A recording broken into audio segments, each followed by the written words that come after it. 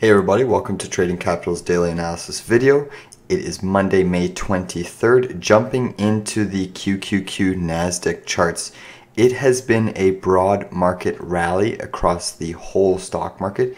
Every single sector today is positive, with the XLK and the financials leading the way, as well as energy is also very strong today.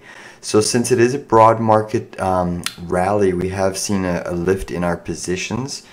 We did take profit on our FAS, which was our financial leverage play. So beautiful job. We banked just about 13% on that trade today, and we were sitting in that trade for maybe a couple days at most. So congratulations to those of you that took that trade with me. We'll jump into the XLF. I do think there's potential more upside, but when you see banks acting strong, it's generally a good leading indicator that you can expect the rally to last a couple days at the minimum. Basically, our whole system relies on debt, and banks are the one thing that control and issue out debt. And if they're moving in a positive direction, there's a strong probability that the markets will rally alongside the banks. Jumping into the QQQ here, you can see that we are putting in this bullish consolidation. You have this bottoming formation here, almost this inverse head and shoulders with a potential neckline running across here. So it stands to suggest that if we break this neckline, you could rally up to this gap fill here around the 306. That would pretty much be the max move of this inverse head and shoulders, and I do think that is very probable outcome to happen.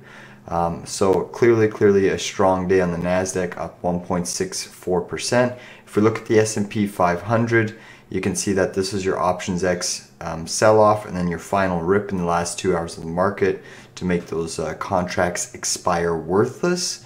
And then today you've gapped up, and it's never good to gap up in the markets because most likely you do come down and fill that gap. You did fill the gap on an intraday basis and then started to rally from that point on, checked back and continued to. Now you're consolidating sideways in what looks to be that potentially tomorrow we could have that rally starting to move to the upside. Where do I think on the S&P intraday basis we can go is up to this 408. Just a little over 408 gap fill zone. If we flip to the daily chart, let me remove this parallel channel so it's a little bit easier for us to see our candle formations. You can see that there's still this gap that has been left unfulfilled. I do think we get up to this 408, 409 area before we start running into our first resistance levels. Generally in a downtrend, stocks will especially since we briefly touched the bear market status on Friday, but then we're saved in the last couple hours. But generally when the market is in a severe downtrend, which is what we're in, things, start to fade when they reach their first resistance points. And it's almost the opposite is true. When we're collapsing very hard, stocks are collapsing so fast that they're smashing through their, technical level 1, technical level 2, and you often have to go with the more conservative level. So the saying is true that when you're in a downtrend and the rally is happening, take profits at the conservative level because things can change on a dime. We've certainly seen some crazy reversals over the last several months, but ultimately I do think there's more upside in this rally.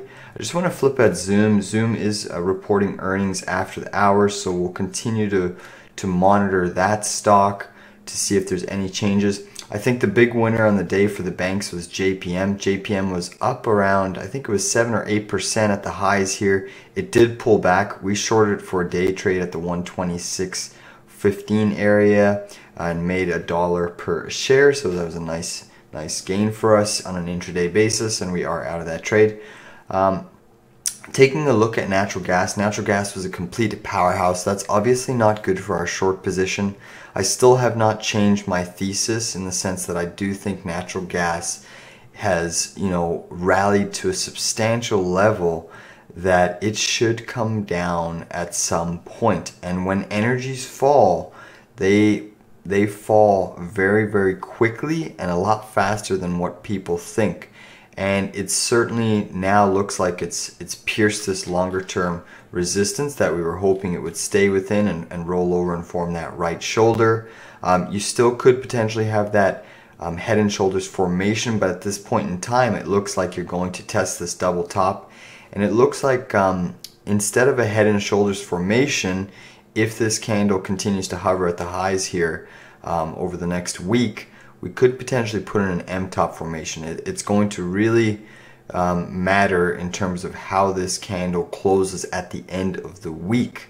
So one thing that I'm looking for on a weekly basis is whether or not we close above this red line on a weekly basis. So that's around the 818, 819 level.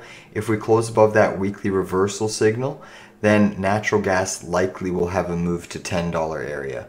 $10, there's a major pivot high from the early 2000s that we could scroll back to. I won't do it in this video, but you can certainly check it out on your charts. But nonetheless, it does look like the next resistance is your double top area. We have not confirmed above this longer term resistance trend line here. So tomorrow will be confirmation day for natural gas confirming above this level. Obviously, since you've blasted through that level, you're very close to the double top scenario. That is your next level of resistance, that $9 level. There is the case that it could potentially pierce it and then fall a little bit lower. But we'll just have to monitor this. We did add to our KOLD. I'm still in the camp that energies have to come down.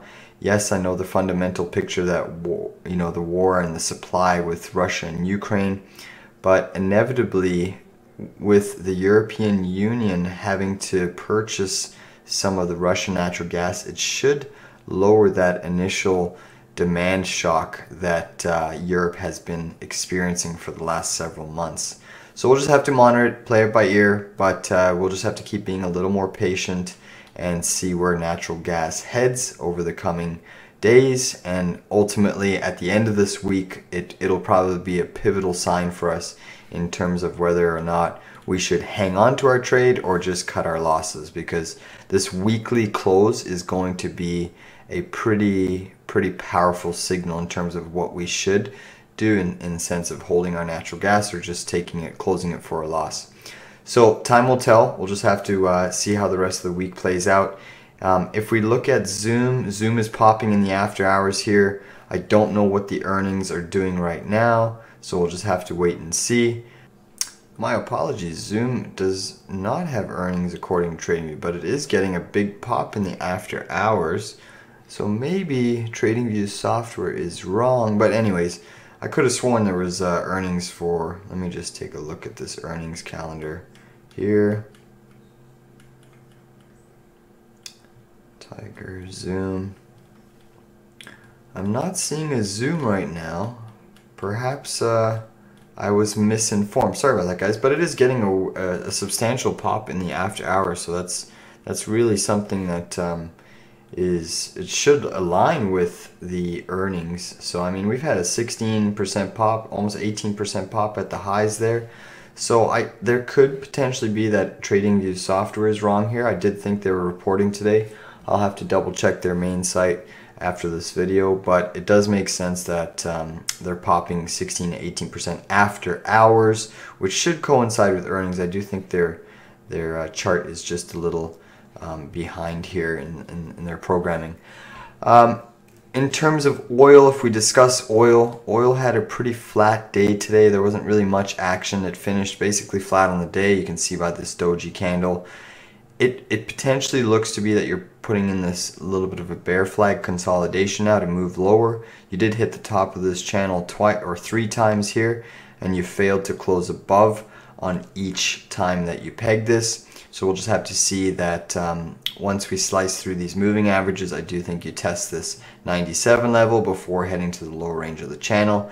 And I'm still in the camp that once you touch and hit this channel for a 3rd time here, I think that's going to be the breaking point for oil, and you should start to break out of this channel that you've been trading in for several weeks now and potentially test this pivot high back here, pretty much this consolidation before the war escalated and broke out. So we'll just have to wait and see with the price of oil and how that unfolds.